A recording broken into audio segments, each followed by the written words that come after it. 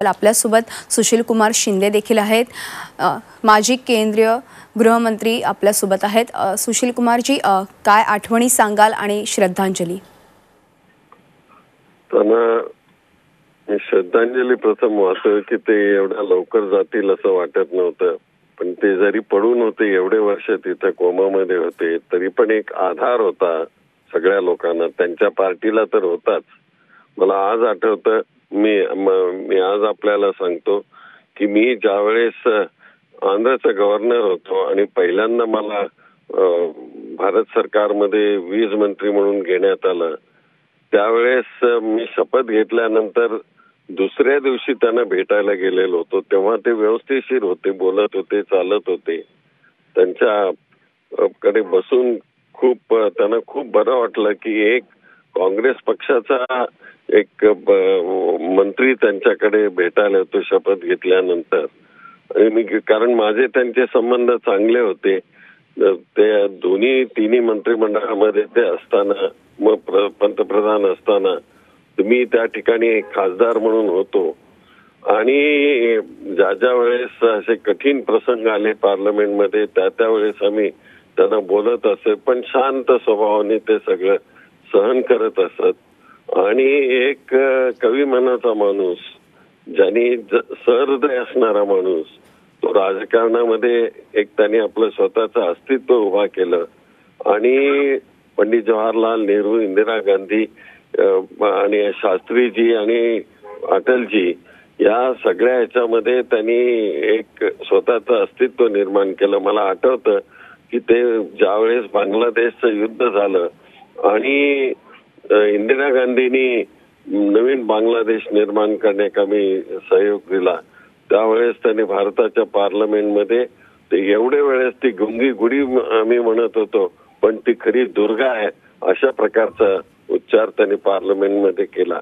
असं विरोधी पक्षाला देखील जे कर्तृत्व केलं असेल त्याच्याविषयी उंचीने बोलणारा आणि अप्रिशिएट करणारा एक थोर नेता आज आमच्यातून निघून गेलेला आहे। खरं म्हणजे मला आठवतं की ज्यावेळेस गोध्र्याचा इन्सिडेंट झाला त्यावेळेस त्यांनी पार्लमेंटमध्ये म्हटलं होतं, ज्यावेळेस आम्ही सगळे उठून त्यांना अपोज करत होतो, त्यावेळेस ते राजधर्म निभाना चाहिए असं प्रकारे त्यांनी वक्तव्य केलेलं होतं। राजधर्म निभावला नाही ती गोष्ट निराळी, पण भारताचा प्रधानमंत्री एखाद्या राज्याच्या मुख्यमंत्र्यांनी जे काम केलेलं आहे चुकीचं, त्याच्याविषयी तो स्पष्टपणानं भूमिका घेतो, पण त्यांच्या पार्टीने काय त्याचा कॉग्निझन्स घेतला नाही। पण तो राजकीय त्यांचा भाग असेल, पण हे सगळं राजकीय मोरॅलिटी जपणारा एक थोर नेता आज या देशातून गेलाय, त्याला मी श्रद्धांजली वाहतोय। शिंदे साहेब, ज्या महाराष्ट्रातल्या मोजक्या नेत्यांनी वाजपेयींना अगदी जवळून अनुभवलेलं आहे, त्यांची कारकीर्द पाहिलेली आहे, अशा मोजक्या नेत्यांपैकी आपण आहात। त्यामुळे आपल्याकडून हे जाणून घ्यायला मला आवडेल की एक सर्वसमावेशकता वाजपेयींमध्ये होती आणि त्यामुळे सर्व पक्षांचं सरकार त्यांनी चालवलं आणि सगळ्यांना स्वीकारार्ह, सगळ्यांच्या जवळ जाणारा अशी जी एक प्रतिमा वाजपेयींची होती, त्याचा फायदासुद्धा भाजप सरकारला हा सगळा कार्यकाळ काढताना झाला। तर ते सर्वसमावेशक होते म्हणजे नेमके काय होते? काय त्यांच्या स्वभावाची वैशिष्ट्ये होती ज्याच्यामुळे ते सर्वसमावेशक ठरले आणि सगळ्यांनाच ते जवळचे वाटले? नाही, सगळ्यांना ते जवळ, सगळ्यांचं जे दुःख आहे ते समजून घ्यायचे। तो समाज कार्यकर्त्यांच्या मधला नेता होता आणि त्यामुळं दुसऱ्यांचं दुःख काय ते समजून घ्यायचे, प्रश्न समजून घ्यायचे। आणि दुसऱ्या पक्षाचे जरी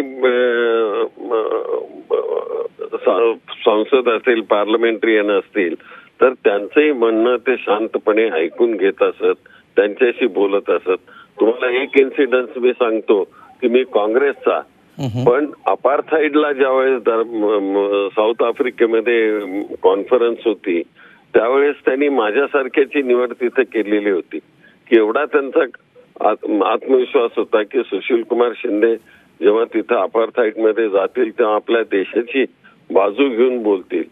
ठीक आहे, मी त्यावेळेस तशाच प्रकारे भूमिका घेतली, कारण त्याच्या अगोदर मी पार्लमेंटमध्ये भूमिका घेतलेली होती. दलितांच्या विषयी केवढा अन्याय होतो वगैरे ती भूमिका मी पार्लमेंटमध्ये लोकसभेत मांडली होती. पण तरी पण त्यांनी मला अपार्थाईडच्या कॉन्फरन्सला पाठवलं आणि मी तिथं भारताची बाजू खंबीरपणानं तिथं मांडली. मी परत आल्यानंतर त्यांना सेक्रेटरी वगैरे फॉरेन अफेअर्सचे सेक्रेटरीने सांगितलं की अशा अशा तऱ्हेनं त्यांनी प्रश्न मांडले म्हणून. त्यावेळेस मला बोलवून त्यांनी मला आभार मानले होते. त्यांनी आभार मानले होते.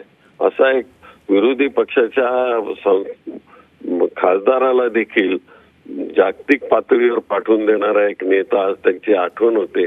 त्यांचा माझा लेले नावाचे आपल्याकडे बीजेपीचे MLA होते. त्यांच्या कवितेचं प्रकाशन करत असताना त्यांनी मलाही बोलावलेलं होतं आणि मी त्यांच्या बाजूला बसलेला फोटोही आहे माझ्याकडे. असा एक कवी मनाचा माणूस, मनामध्ये काही न ठेवता सगळ्यांच्या बरोबर सहयोग देणारा माणूस आज केला. भारतीय राजकारणामध्ये खरं म्हणजे आता ते पर्व संपलेलं आहे की ज्याच्याविषयी एक आदराने सगळं बघितलं जावं आणि दिलेल्या शब्दाला ते जागत असत.